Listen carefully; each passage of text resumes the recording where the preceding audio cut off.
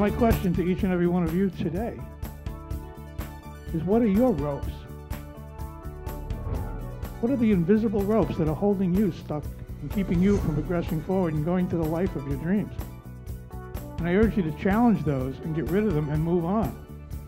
And you can do that in a number of different ways. One of the great ways is with affirmations. You can override any limiting belief. Every day and every way I'm getting healthier and healthier is better than, oh man, I better slow down, I'm not getting any younger. Create some empowering affirmations and get rid of the ones that don't empower you.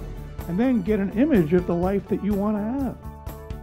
Whatever it is that you want to be, do, have in your life, you can attract it. Law of attraction is real. Whether you saw the movie The Secret or not, the law of attraction is a real law of the universe. We attract what we think about. The Bible says, as a man thinketh in his heart, so is he. Earl Nightingale said, we become what we think about all day long.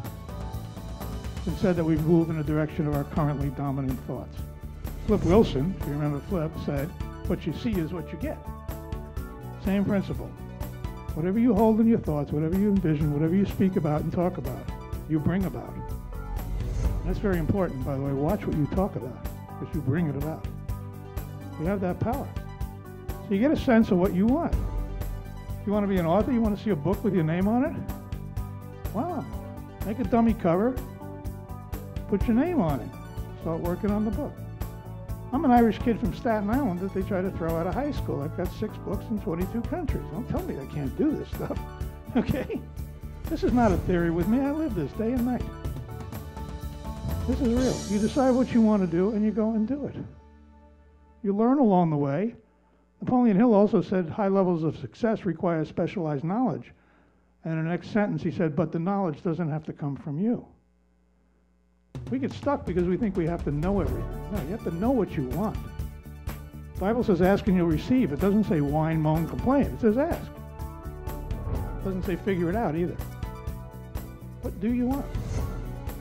You want to travel the world? You want to be sitting outside a cafe in Capri, Italy, watching boats sail through the Blue Grotto with a little cup of espresso on the table in front of you? Spend some time seeing that. Get an image of that happening. Start to see that taking place in your life. Whatever it is that you want to be, do, and have, spend a little time each day envisioning it. Go there in your mind. Athletes do this all the time. Gina was talking about golf before. Jack Nicklaus calls them his mind movies. He said he makes a movie of where I want the ball to go, and then I play back my movie and hit the ball. That's how he does what he does. Every major athlete knows this. They've known it for years. Dr. Dennis Waitley learned it in the 80s and taught it to the Olympic athletes.